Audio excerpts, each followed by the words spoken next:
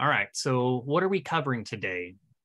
So we're going to be discussing the why Modernize and covering platforms like IBM Mainframe Db2, Netezza, and Informix.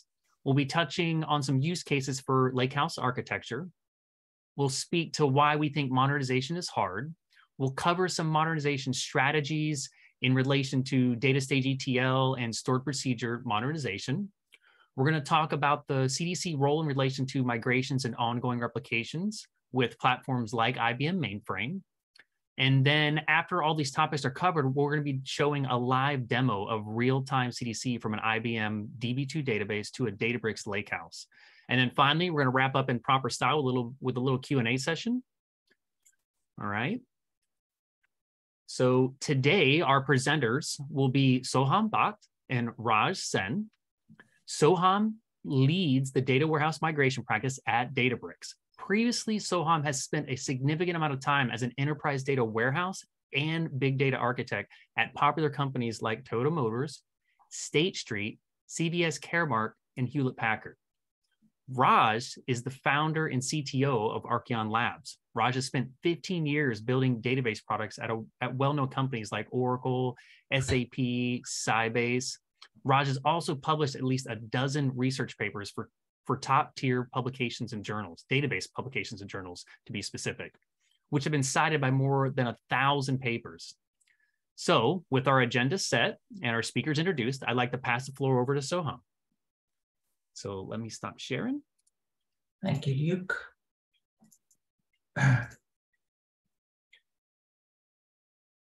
So first of all, hello everyone, and thank you, Archeon Labs, for giving me the opportunity to speak at this event. I hope you all can see my screen. Let's get started. So IBM, right? Tremendous respect, obviously, for the company. They all, I mean, especially EF Card, right? Invented the relational database model, second normal form, third normal form, all the good stuff, right? Which was later then we went into analytics, and then Kimball and Bill Inman, and they all took it further with dimensional models and so on. But if you quickly look at the IBM's journey, right? Obviously, DB2, mainframes, DB2 was super popular in the 90s, mainframes, obviously in the 80s and 90s. And then one of my favorite software, IBM, like Netezza, IBM acquired it in around 2010, TwinFin appliance, MPP architecture, right? So we all know that IBM back in the 80s, 90s, and even early 2000s was very, very prevalent, right?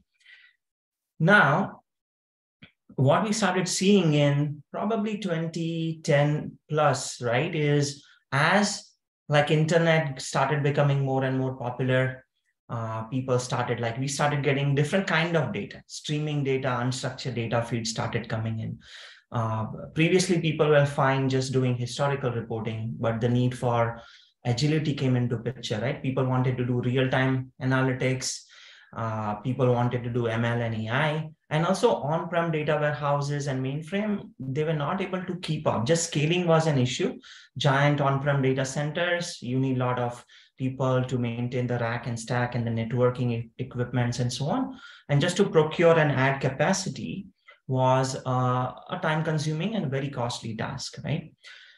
So we started seeing a trend of people thinking of modernization, right? And we also learned, right, Netezza is now end of life. I think 2010 or so it was announced. The effective date is coming up next year. And so I think everyone, most of the customers I talk to in our migration business at Databricks are trying to think about how to modernize and how to migrate data off of Netezza. So in this webinar, Raj will show us some patterns. Customers also, right, a lot of people from Netezza on-prem, they also went to IBM Cloud Pak for data.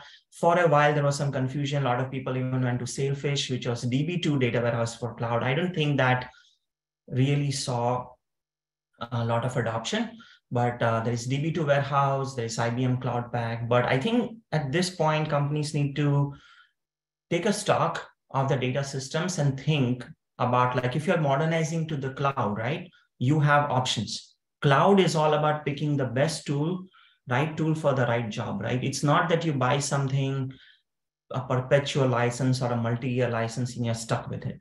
So there is a lot of flexibility in the cloud charging model. We charge by the minute, most of the cloud technology. So there is a lot of options, right? So you have to think about what's the technology which was built ground up from the cloud, and it has separation of compute and storage so that you have infinite scalability and infinite scalability in storage as well as in the compute side. And can you shut off your data warehouses and data systems by different teams, or can it auto scale up, auto scale down? You have to think of all these things, right? And then if you're going to the cloud, do you want to still like just go to one cloud, or do you have a multi-cloud strategy, right? So all these questions come up as you think of modernizing your Netezza and IBM options, right? So then the other question that will come up is, do you want to go to yet another cloud data warehouse? Or do you want to consider and take this opportunity to, because if you move your data to yet another cloud EDW, it's still EDW to EDW, right? You're just moving it to someone else's data center. That's what cloud is. It's just outsourced data center. So are you just doing that, or are you taking the opportunity to modernize your data architecture fundamentally to take advantage of the modern Lakehouse platform? So what do I mean by that? What's Lakehouse, right?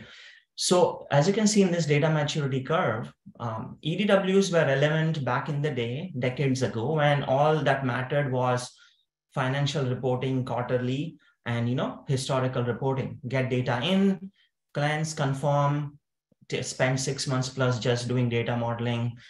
After that, load it. And then after 1 year or so, the business gets some nice dimensional model loaded, and then you do all your reporting. Well, in today's day and age, people want more agile approach, right? Everyone wants self-service analytics. They want to do predictive, prescriptive analytics. They want not nightly batch, but they want near real time or even real time loads, especially when it is banking fraud detection or some patient system and someone's life is dependent on processing real-time data and so on, right? So people, all the tech leaders, all the innovators are moving to the right side of this data maturity curve, right? But it's a journey, right? You have all these 20, 30, 40 years of data platforms. It's IBM, Oracle, Teradata, etc. How do you modernize it, okay? Every CIO's vision, especially when I talk to companies doing cloud modernization, they want to genuinely enable self-service analytics and empower their business teams. They want IT teams to be enablers of innovation. They want IT teams to create platforms and onboarding guides and practices so that how to get data in easily and how they can empower business and citizen data scientists to do reporting and advanced analytics versus maintaining 10 different data platforms which are siloed, right? So if you want to do self-service analytics, break enterprise data silos, then you have to think of like how to do it, and most importantly, how to consolidate all your data into like a broader enterprise data platform, right? Versus data being in different distributed data marts. And even though we call things enterprise data warehouse, in reality, people have marketing data warehouse, manufacturing data warehouse, financial data mart, right? That enterprise bus architecture concept of Kimball, very few companies have truly achieved it. And largely because conceptually we could do it. The problem is you are hitting the limits of the MPP architecture. They are very, very expensive. So no one is going to double, triple your Netezza or Teradata systems, especially when a lot of it is going end of life and so on, right? So even if you want to scale, you cannot scale. So I think I'm already getting into why this is difficult, right? It's simple to say enable self-service analytics and do modern BI and AI on one platform. But like, what's the story? Why is it difficult? It's difficult because like genuinely life was easy. In the 90s, when I started my career, we had Oracle, IBM, DB2, Netezza, etc. Right? Take like any enterprise, right? And then they will have enterprise ETL tools. Power Center, IBM Data Stage, if you're a bank, maybe Ab initio and so on. And we were feeding an enterprise data warehouse, Netezza, Teradata, and we will do BI reporting, and we were all happy. Obviously, in 2005 plus, we all discovered that, you know what, this is not scalable. We have lots of data coming in. My EDW cannot handle it. So then came Hadoop and big data concept that, okay, let me use commodity hardware, put everything in and do easy compute on it. And now thankfully you can handle unstructured data, you can do ML. And if you remember Hadoop, Mahout and so on, there were libraries that they were installing and started at least doing predictive analytics and so on. But even that had a problem. It couldn't do ACID compliance, terrible BI performance, right? Hadoop is actually dead, right? Because when Databricks founders created Apache Spark, it was anyways 100 times faster than Hadoop. So Spark became de facto standard here, but open source Spark was still, right? It was still our data lake technology, right? So because of all these issues, people started moving to cloud data warehouses, right? Cloud came along and there were cloud data warehouses. Here, I mean, not a bad idea. At least you can scale. So what's the difference between on-prem data warehouses and cloud data warehouses? At least you can scale it effectively. There was a little bit of separation of compute and storage, not in every system, but in some systems. So scalability was solved. But the fact that you are still going to the 80s architecture if you are just doing cloud data warehousing, right? Because you cannot do ML, AI, cannot do streaming. So you still have a very siloed stack in terms of your platform. And then what you will do after that is like, okay, now let me copy data out again to some ML systems, or maybe back to your data lake to do ML, AI, real-time stuff. And so more ETL, more movement of the data. At the end of the day, any big enterprise is moving terabyte, petabyte scale data from one place to another, right? So that's why ETL developers are always in high demand, right? Data engineering is the key. But if you really think about it, when you move data out, you have egress charges, you don't have a single version of truth, and there is a lot of complexity. So I hope we had a question on this, but I think this is more or less something like this is the current state of an enterprise architecture, enterprise data platform, okay? So how to simplify this? Because what you see here is siloed stacks, siloed data governance model. Different teams have different access, right? Someone has to maintain their permissions to data. And then there is constant ETL, there is no single version of truth. How to simplify it? So we created this concept of Lakehouse architecture, right? Now, what was that? It's a fundamentally different concept. The idea is get your data in a cloud storage, open source, don't lock your data into any proprietary technology. And once your data is in cloud storage, any cloud, first of all, don't even lock yourself on a single cloud, right? So use a technology that works on any cloud, open source, provide a nice governance layer on top of that with what we have is Unity Catalog. But more importantly, instead of data moving from one platform to another for different kind of compute, different compute engines are available within the same platform. And on the same copy, imagine you have a customer table, giant, right? You can do streaming into customer table, batch ETL if you want. Multiple teams can do insert, update, same file. It's a file at this point, okay? But it has all database-like capabilities like insert, update, merge, ACID compliance. So if something fails, it rollbacks and so on. So all of that is possible. And you can even do data science and machine learning. So if there are 10 different Databricks cluster, they are, even if there are 10, we provide ACID compliance on that customer table, like I said, and you can shut down 3 to 4 databases, and even then your customer data is still there and so on, right? Fundamentally different idea. Data doesn't move, compute comes to data, compute can scale up, scale down, and right, you don't have to worry about the single version of truth issue at all. And again, most important part, don't lock yourself into any cloud, any proprietary ETL vendor, and keep it all open source, right? And do BI and ML all in one platform. So that's Lakehouse architecture. Now, the modern data stack. So move your data from whether it's IBM, Netezza, right, Oracle, etc. But for that, the one thing you need first, right? Yes, you established Lakehouse architecture, but you need to do real-time CDC out of it and start feeding your Lakehouse architecture. So Archeon is a great fit. They are a great partner of ours. If you go to Databricks Partner Connect, you can see Archeon right there and you can spin it up. You can use Archeon to directly ingest into Delta Lake format, or if you have, let's say, streaming architecture, you can do real-time CDC, feed your Confluent or Kafka topics, and then further do ETL after it. Now, in Databricks, you can always use your favorite GUI-based ETL tool, such as Matillion, Prophecy, Informatica, if you want, or you can even do streaming ETL in Databricks using Databricks Delta Live tables and batch ETL using Databricks Notebook, right? So that is your lot of options to do ETL, but the point is velocity. If Archeon is getting you data near real time into bronze, then bronze to silver, silver to gold can still happen in a SQL-based streaming ETL way, real-time data warehousing. Talking about it since the 90s, it never really happened. It can finally happen with Archeon and Databricks. And then for consumption, you can connect your favorite tool, Power BI, Tableau, Looker, etc., to Databricks SQL and do BI. And then using the same environment, you can do machine learning and AI. Okay. Now, that was just the architecture and how to get data in. You have to think of mainframe migrations too. And a lot of time, mainframes are there for a different reason, right? The transactional, lot of information like banks have credit card information in that. So you still want to get that data out, right? Like COBOL copybooks or EBCDIC format data, put it in your Lakehouse. You can tie it with your other data systems, right?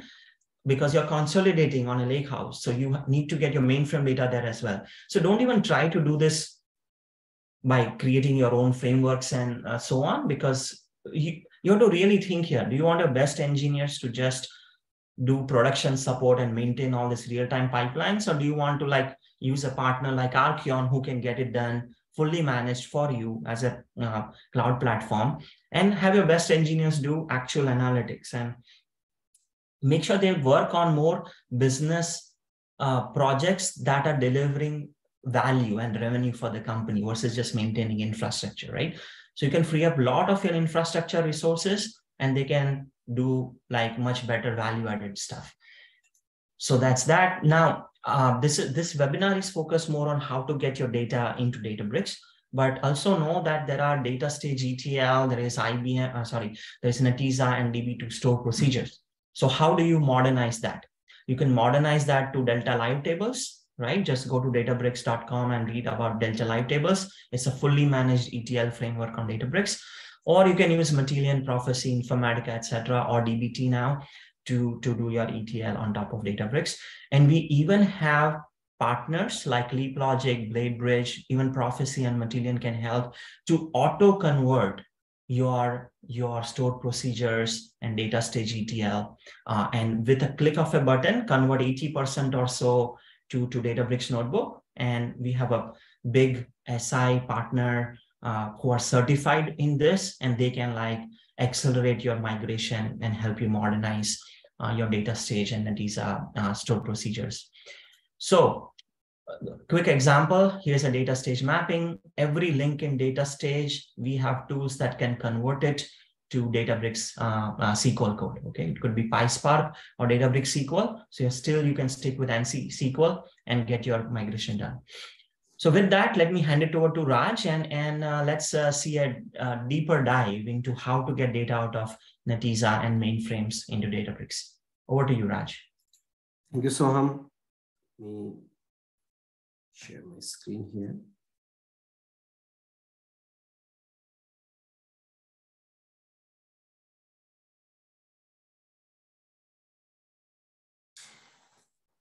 And thanks, Luke, for the kind introduction. I hope everybody can see my screen here.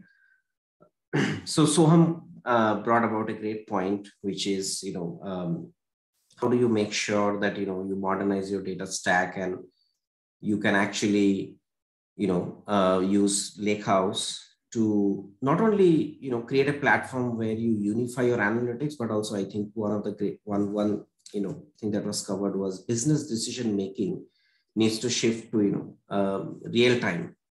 So I'll cover one aspect of this which is very important, which is data migration. Historically, data migration has been done using a batch-based approach, and this was easier to implement. But with batch, one big challenge is, on the, you are getting your data, not in real time. So if a transaction has occurred or a change has occurred in the database, you get it, when the batch has been triggered, right? Let's say 4-hour, 8-hour, or people do even 24-hour batch. So that approach right now, is something that, doesn't fit into the modern architecture very well, because you want data to, to be real time, data to be fresh and accurate. So you don't want to take action on data after 8 hours or 16 hours. So we believe that the world is moving from a batch-based world to a streaming-based world. And if you think about streaming data replication, then, the ideal way to do it is using a technology called change data capture. So with change data capture, essentially, what products can do is they can detect any transactions happening at the source database, which we call as a change, and that change could be triggered as a result of insert, update, or delete. And then we take the change, we can transform the change, and then we can figure out which platform you want to go. In this case, obviously we're talking about modern cloud data platforms like Lakehouse. You take it and, transform the data or the transaction and, place it there. The beauty of change data capture is that it integrates data in live increments. So, it's all incremental. So there's a tremendous benefit in your compute costs also. And you think about a batch-based job of 5 billion rows, right? You're going to write 5 billion rows every day from your on-prem mainframes or Netezzas to the cloud. And instead of that, you're just moving, let's say, 10% of the data every day. So huge benefit in network transfer and compute speed. And at the same time, you get your data in the cloud in real time, fresh and accurate. So this stuff, has a lot of benefits, obviously, right? It gives you real time accuracy and all of it. But, at the same time, building these things are hard. We are talking here about connecting, databases and, hardcore transactional systems like mainframes and, complex data warehouses like Netezzas, right? So even if you want to build it in-house, you probably are looking at, an engineering developer team with, very core database experience here, right? And these resources, as Soham mentioned, right? I mean, do you really want to spend huge amount of dollars hiring those folks and building it in-house just for your use case, right? And the other challenge here is, as you get into more and more sources and targets, right? These things only increase, with scale, right? Like if you're mainframe to Lakehouse could be one pipeline, you could have Netezza to mainframe one pipeline, you could even have Oracle to, Lakehouse or other pipeline. So, with more and more pipelines, this needs more resources to scale and all of that. The second part, which is very interesting, is that, because this is a 24/7 pipeline, obviously you want to keep the replication on at all point because it's real time. You also, if you build in-house, there is a massive DevOps cost to it, right? And naturally, you are looking at, a couple of folks to just maintain it, and again, the complexity increases with sources and targets. And again, the biggest problem here on the business side is that, this stuff is hard to build because it requires all this, core database, knowledge. We're looking at like a 12 to 18 months time frame for any working solution. So, there's a huge benefit in, not trying to build it in-house and, look at an enterprise solution, which can deliver this, with the right properties. I would like to mention one more thing is that, there's a lot of confusion about what CDC is.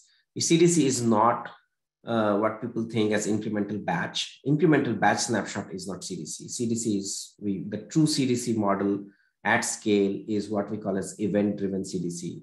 It is extremely hard and costly to, build event-driven CDC. And, we encourage all our listeners here to think about this aspect, before trying it in-house. So I mentioned about, why this is hard and, why this requires a lot of database skills to build. So we put together, our ideas on what are the 4 pillars of what we think are, should be, constituting a perfect enterprise CDC solution. And there have been platforms in the past which have, provided CDC solutions, especially from bigger vendors. But those solutions, like, Golden Gate or, even if you take off IIDR from IBM, were perfect in the previous non-cloud era. But in the cloud era, things have changed completely, right? So what has changed? Obviously, transactional integrity has existed for the longest time, right? You can't deliver a CDC solution without a zero data loss architecture or exactly once delivery. Low latency replication also has existed for a long time. You should have transactional log-based application so that you don't put any pressure on the source database. You would want to do as much in-memory processing as possible to achieve low latency. But 2 things that have changed now in the cloud world. The first thing is scalability, right? In the cloud today, you have to offer a solution that is, having a distributed architecture that has every form of parallelism that is possible: intra-table, inter-table, scale up, scale out. Enterprises expect these features in a cloud world. The 4th aspect, which I think Soham touched upon and I touched upon, is there should be an option to fully have it fully managed in the cloud, because you do not want to bother about maintaining the solution in a environment and all of that. So if you if you have a workload that can be fully managed in the cloud, with the cloud makes it very easy for for any vendor to kind of do it. And I believe that the 4th pillar, which is a fully managed service, is a very, very important thing in the CDC solution. When I go back to the previous generation of the products, none of them have been able to achieve that the cloud-based easy button self-service option. So at Archeon, we have built, we've been building it for the past 4 years. I spent 18 years in databases and then took a break from, my database product thing to build something that connects database. I felt the need for it, in my last few years working for database companies, that there's a need to do this. And we have thought about all the aspects that we talked about in the previous slide, which is, hey, you build a low latency, fast, data replication platform, but also something that guarantees, consistency and reliability, because we're talking about transactions and, critical business data here, right? I'll talk about something that is super important, which is zero impact. So we have, something called agent-based architecture, which means, we do not run anything continuously as a side process or what we call as an agent, like some other vendors on the source database. So, you are absolutely guaranteed that, there's no security issue or anything like that. And 4th thing, which is, this is a zero code architecture. So, you don't need a master's degree or a PhD degree to, do start Archeon. And, again, I'll talk about how we make it even easier for our users to, do something on the cloud also. So this is one aspect I wanted to touch base upon. This has been my learning for the past 2 years, that, some vendors in our space, which are previous generation or even, newer, some of their connectors are truly agent-based. And if you think about an agent-based architecture, you're thinking about putting one process from a third-party vendor to run alongside your database in your database server. And that can create a lot of challenges. Biggest challenge is that you're running a process alongside the database server. So that process is going to compete for resources like CPU and memory from your source database server. So there is bound to be a degraded performance on the database side. And also there is a potential for getting a lower throughput on the replication side. That is not all.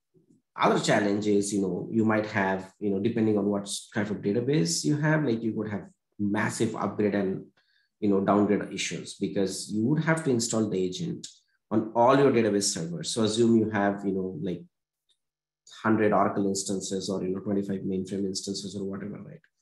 So you would have to ask your DBAs and somebody managing the databases to manually install those and keep upgrading them over time, right? So there is an enormous complexity in agent-based solutions which we have identified. And then the other aspect comes about the security aspects, right? Databases are critical, right? I mean, we all know it, right? We have seen Equifax and other systems where one bad actor close to the database, which was running as an agent, took out all the social security numbers, right? So we have to be really careful about all of those aspects. So which is why we spent a lot of time in the past 1 year to make sure that Archeon becomes 100% agentless solution today. Take any source that we connect to, we have an agentless solution for that source. So which means zero security risk, higher throughput replication, no admin costs, and absolutely no performance impact to your source database. So this is one area I would encourage the listeners here to look at when they select a CDC solution. So I'll talk briefly about the CDC methods that we support. So we have log-based CDC, which is obviously the greatest and the best form of CDC, which leads the redo logs from an OLTP database. And obviously, we look at the logs, so we just need one-time setup, to read the logs. Having said that, this is the best form of CDC. If you do not have a transaction log, which could happen, right? If you're talking about data warehouses like Teradata, where they do not maintain a typical transaction log, or Amazon Redshift, where you may not have a transaction log. Typical warehousing systems, we also offer what we call as the time-based replication, where you need one timestamp column per table, and the timestamp column needs to be updated on every modification. So this is something, these are the two methods that we provide to all our users: OLTP log-based, OLAP time-based. Since we talked about a few IBM products, as part of the presentation earlier, I just briefly cover what products we support. So we do CDC out of all database products out of IBM. DB2, LUW, Mainframe, iSeries, Z-Series is something that we're releasing in a few weeks. And all of them are log-based CDC and agentless architecture and all of that. And we support all the variants and data formats, right? FCD, COBOL, copybooks. If you have these kind of flavors, Archeon has all the necessary tools to convert, and understand that those data formats along with the CDC. We also offer log-based CDC on another, popular IBM OLTP product called Informix.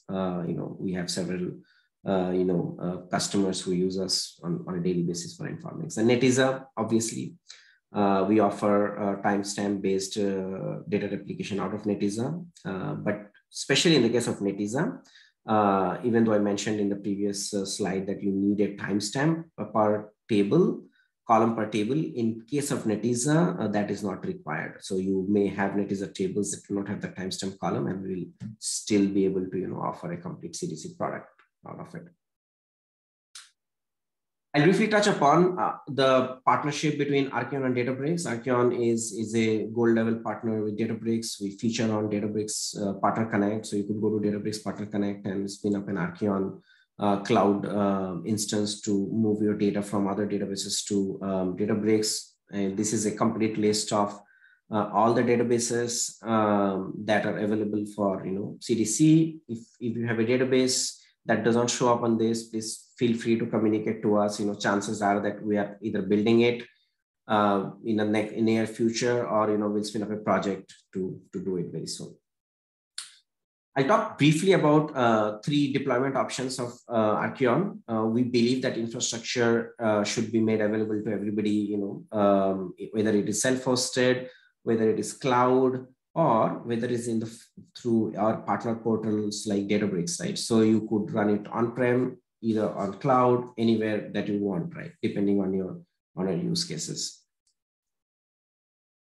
So I mentioned about DevOps gains. So, we have people using our cloud product who didn't want to deal with any DevOps, and, they were thrilled with what they saw. And I encourage everybody to, try out our cloud product to kind of see, how easy it is, to move data from, other databases to, Databricks and other platforms that we support. With that, I will shift, to the demo. I hope you guys had a good understanding of the challenges in CDC. And, right. And what we'll do here today is we're going to show you transactional replication from a source DB2 system to Databricks Lakehouse. What I've done is I have set up a shell where I have started a replication. Can you guys all see my screen here? So I've started a replication and this has all been running, and we have 7 or 8 tables in the TPCS schema. As you can see here, I have already started the replication. This is in CDC mode. So what I'm going to do is I'm going to do some transactions, and then, they'll all show up in the Lakehouse, within a minute or so. And I will do some large transactions here, right? Which is, 1,000 rows update, 1,255 rows update. So let's do this. Let's go to the screen and see that, we have a line item table here, 60,175 rows. We will go to the Databricks here, and we'll do a select count star here. We'll just run it, quickly and wait for the results here and just validate the row count that we have done. So it's 60,175. Then we go back to this screen, and then what we're going to do here first is we're going to take an update query on orders here, which is going to update 1,255 rows. Okay, so we're going to take this and we're going to apply it in the DB2 system. Okay.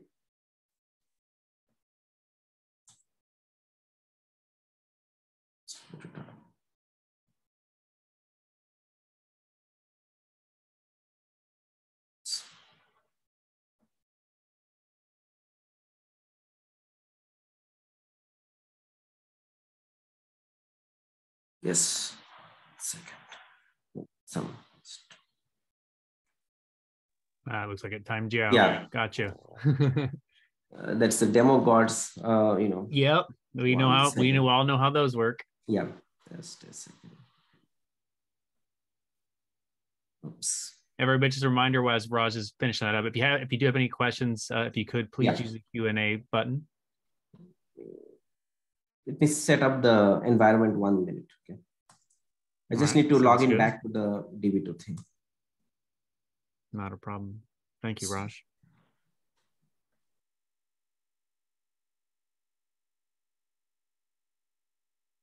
All right, and we do have several questions. We are going to answer a lot of these questions in the Q&A session. So, please be patient with us. We're answering as many of the questions as we can. And if we have more of them, we'll be sure to answer those, in the Q&A. Yeah, one thing I found interesting, and this is like partly answering some questions as well, is you can do like Archeon could be installed in the cloud, right? So they have a platform as a service, but you can even do it within your own VPC or VNet within your own system for the security conscious customers. So that's important. Yeah, we are back here, and this was not the demo god actually. This was our famous Zoom bar, which made me click at a different place. So I reconnected to DB2 here. So as you can see here, are we back on the screen? Yes, we see. Okay, perfect. So I just put an update here with 1255 rows, and you can see here that we already picked it up on the Databricks side. So I'm going to repeat it again because I did it while we didn't share the screen. So we just change it to like something like demo 33, right? And we're going to run this again, for our audience here. So this is an update on orders table. Let's see. So we do this and we go to the DB2 thing and we do this again, right? So this is an update again on orders table, which is 33, and we'll go here and to the main screen and we're going to see what happens here, right? So, oops. Okay.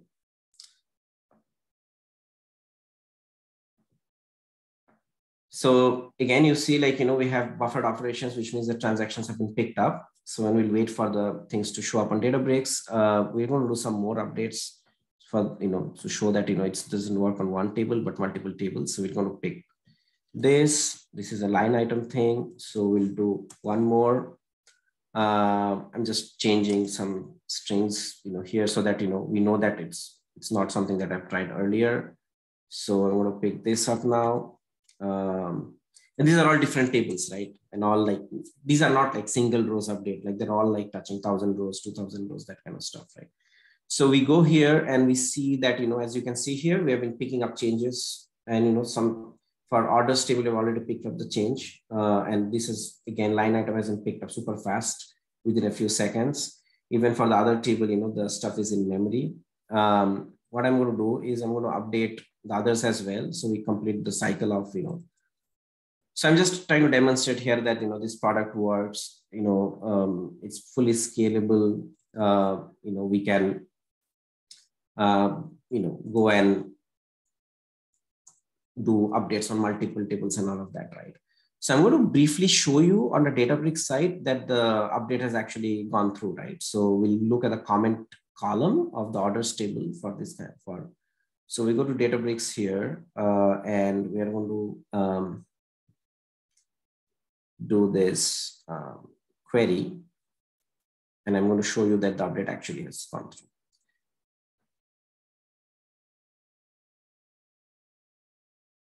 So this is a query that we're running on the Databricks side now. So as you can see here, the column table has been updated. The comment table column has been updated to DB2 demo 33. So the update has gone through. Everything in real time, within a few seconds. So we'll do some other operations here, delete and insert. But before that, I will quickly show you something, so to connect. So the product is very simple. It's a zero code platform. It's very easy to connect. You have some YAML files to tell us how to connect to the database and, all of that. Username, password here is in plain text, but you can give us, encrypted files. You can connect through SSL and all of that. In the cloud, in AWS, you can use secrets manager and all of that to store your username and password. The other thing is the product gives you the ability to select, files, tables and columns. So you can tell us, I only need these tables out of all. And within a table, you can select, what columns you want. So you can filter out tables and columns. It's not that, we move everything to everything. So I'll come back and, and then we have all the other good capabilities where you can, resume and do all of that. Or you can stop a pipeline. And so I'll show you that, we can also do other operations, which are deletes and inserts. So it's just not updates. And obviously, insert is something that I guess, the easiest to handle, but, we can do deletes as well. So yeah, what I'm doing here is, region table has 5 entries. Out of that, I have deleted now the first 3, which is value 0 and 2. Once I delete them, I'm going to insert them again, but let's go to the, the screen and see. So as you can see here, the dashboard will pick up the deletes. As you can see here, we have actually deleted instantaneously on the Databricks side. So we'll go to Databricks side and we'll do select star from the region table, and we'll run it and we can see it live. So as you can see here, the delete was almost instantaneous, which is a very hard operation. But again, we were able to do it, within a few seconds. I'll go back and I'll try to, what I will do is I'll insert the things, the rows back again, and then we'll,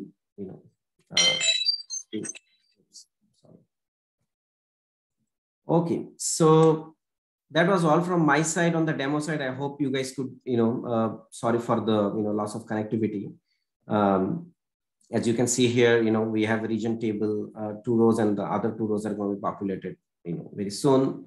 That concludes my demo. Oh, wow, that was pretty instantaneous. We just did the insert on DB2 and they showed up on the Lakehouse, So, I demonstrated, 5 tables updates. I demonstrated delete on a table and then followed by an insert. And, I hope you guys could see the real timeliness of the platform, right? We were able to move data pretty fast.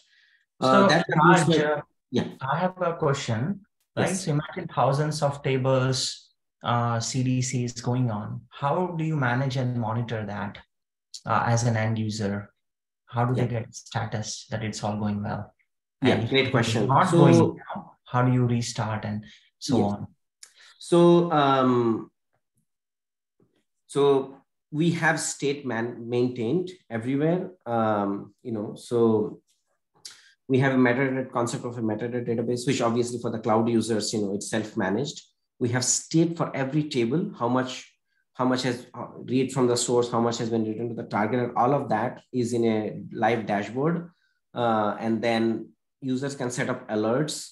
If there's a data inconsistency, they're going to get an alert. So we offer alerts on email. We have offer alerts on New Relic. You could actually configure. You could, even attach Splunk or something like Grafana to get alerts. And every metric is maintained in our metadata database. Even historical stuff like, hey, over the past day, what has been the, summary of insert, update, and deletes over a period of time. So anytime there's a problem, you'll get an alert. But one good thing about Archeon is that we are a self-recovering solution. So if there is a problem somewhere because of HA, inbuilt HA, and obviously I talked about this earlier also, like you cannot release a product now in the cloud era without having high availability and self-healing, right? So we have all of those. So users actually don't have to bother about it unless it's a problem that requires user intervention. I'll give an example. So if you have a default value in, let's say in mainframe, mainframes accept a different value than some other databases, right? And the data can't match, right? In those cases, we will ask the users to intervene. But in general, source code becoming faster, target slowness, intermittent network issues, all of those are automatically handled by Archeon today without any user intervention. Yeah, that's fantastic. So you have dashboard, you have metadata. If anything is down, you know exactly where to restart from. So your full recoverability, people don't have to worry about the problem of production support once they have it. Okay, good to know. Thank you. Great. All right. Thank you both, Soham and Raj, for joining us today and taking time out of your day to discuss these topics with us. With that, it's time for a little Q&A. So give me a minute and let me see what kind of questions we had. We had quite a few questions come in. We answered quite a few, and we have a few more. So let's see what we have here. So the first question comes up. I think it's going to be for Raj. Does your solution use logs to create CDC feed? To create the CDC feed? Apologies for the butchering of the question there, but do we use logs? Yeah. So Purushottam, thank you for this question. Great question. So yeah, we try to read the source transaction log to create the CDC feed. And if it's an OLTP database like Oracle or MySQL or Postgres or whatever, right? We either would use some form of raw API that the database has already provided, or we have solutions to kind of understand the log structure to create the CDC feed. I hope that answers the question. Great. Yeah. Great. Okay. The next question is, do we need any cloud schedulers to pull changes and push to a final target at the cloud? Or is this handled automatically for us? Sunita, excellent question again. There is a form of scheduling that we provide already. You could configure our product to pull data, in real time, or we could pull the changes continuously and push the data to the cloud target, in specific intervals. We provide all those. However, you could also take our product and, run it with any other scheduler, for example, Airflow is a great example here. You can use Apache Airflow to schedule jobs of our product. You obviously need to, do the integration, which, sometimes can be challenging, but we have so far not kept pulling the changes and pushing to multiple targets at multiple intervals is something that we naturally provide, this kind of scheduling in our own thing. So to get started, unless there's an extreme form of, scheduling, you wouldn't require any cloud schedulers. Okay, great.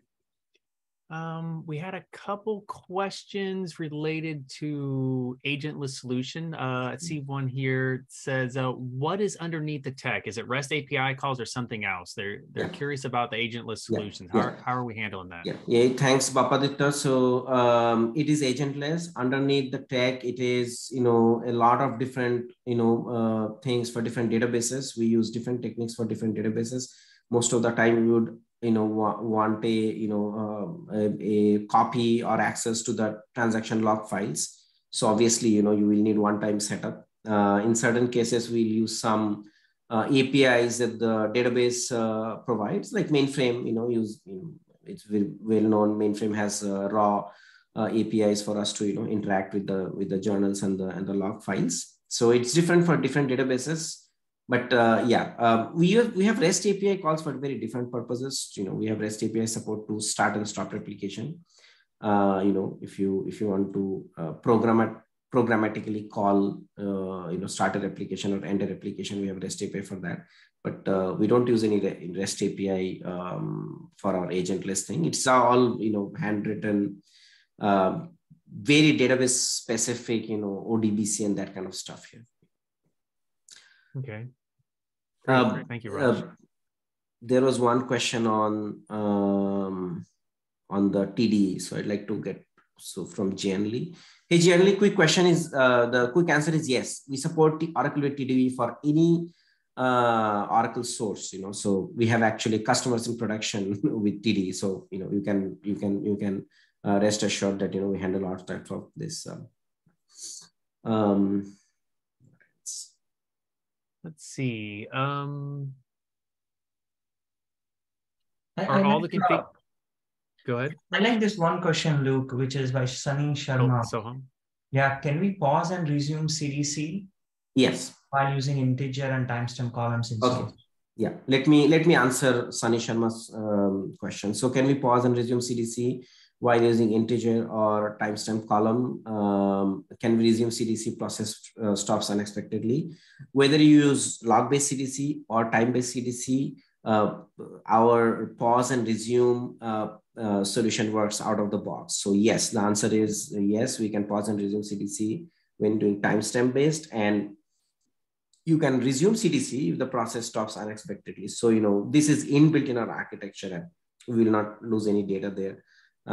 I'd like to answer one more, Luke, before we get to the other one. So there's a question from Manas. Are all the configurations for CDC done by VS Code extension? There is a GUI. Manas, there is obviously a GUI. We offer a GUI for self-hosted as well as the cloud. But there is, we have our CLI fans also. Core DBAs and engineers who want to play around, and then, call the things stuff to a REST API call and all of that. So all options are there. I didn't cover GUI today, but, there is a GUI option to the solution also. Yeah. And Raj, if they spin up Archeon from Databricks Partner Connect, it's all GUI based. Yes, right? Absolutely. Thank you. Thank you so much for mentioning that. Thank you. All right, I just use VS Code today to simplify my life. Generally, you can go to any Linux shell and you can start the product there. So it's very easy. If you use our self-hosted, thing, then you can easily get it.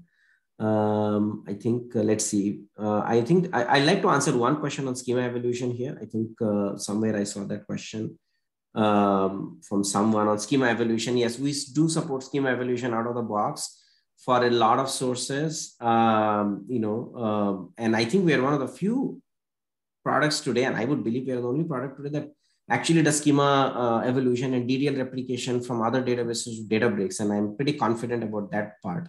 And we also offer schema evolution for other source target combinations, but in the context of Databricks, we definitely support it. If you add a new table or you modify a column, change a column, all of that is picked up, and the change will be reflected on the Databricks site without any user intervention. So you please try our product, and all of that will work out of the box.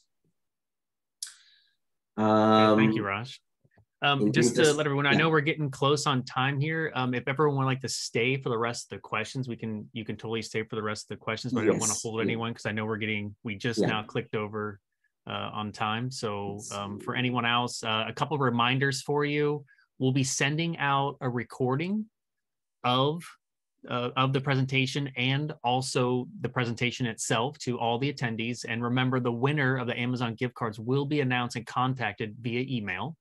And last but not least, if you have a need to move data, then give Archeon's solution a spin, either via Databricks, or obviously you can reach out to us for our self-hosted solution if you feel that's more your speed or fits your need better. I think you'll be pleasantly surprised how easy to set up and get going. And if it's not, let us know. We're always open to feedback. So thank you all for your time and attention today. I hope we're able to provide you at least with one answer to any of the questions you might have came here with today regarding the topics that were covered. Reach out with any additional questions that might come up afterwards. I hope you have a wonderful rest of your day. And that concludes the official webinar. So if anyone else wants to stay over for the actual extra questions, we can do that now. Thank you so much. All right, Raj, apologies. I didn't mean to cut you off there, sir. Yeah, no, there's some weird lighting going on here. So, that you did the right thing. All right, let's see. Thanks, audience. I think great questions. We'll obviously go back to each of you with your questions. We saw some, I think we have a few more. I don't know. All right. Yes, we have a few more. So let's get to some of these, like Purushottam, how does pricing works? The pricing for our product is per core of our on the machine that you are going to run replicant on, and we can go back to we can talk you specific about how much does it cost per core and all of that. That depends on various factors, right? So Sarang had a question: what artifacts are created from Archeon when doing the migration as the persistent repo? So Sarang, I think this is something that I think we will send you a detailed answer on email. I think it's hard to answer that live. Setup and deployment is very easy. So don't get bothered about artifacts and that stuff. It's very easy to start our product. Anonymous attendee: has Archeon received an ATO for any federal agency? We will respond to that on email. I'm not authorized to answer that in a webinar. We'll definitely have somebody in the company respond to you. What is the elephant icon on VS left hand side? What extension? I just use VS Code to ease my life in the demo. We don't need VS Code to do this demo. So product is you can run the product in a shell and all of it. Or even using a UI. Shibashish had a question: do you have any data quality measuring APIs? Well, it depends on what you want in data quality. We actually have two tools that we ship alongside the replication, called the offline validation and online validation. So our validator tool, which runs as a separate process than the replication, would periodically keep checking about the data quality, whether the data from the source matches with the target and all of that, right? So we have side products that are available along with the replication product to check for data quality. So yeah, answer to your question is, but we don't do any statistical stuff and all of that, right? But we will definitely look at the quality of the data that we have moved. I guess we have. I think that's most of them. Yep. Most, if not all. And again, if we didn't answer a question or you have other questions, you can always reach out to us or find us again on LinkedIn and also Twitter. So thank you so much for your time. And with that, we will end the webinar. Have a great day. Thank you, everybody.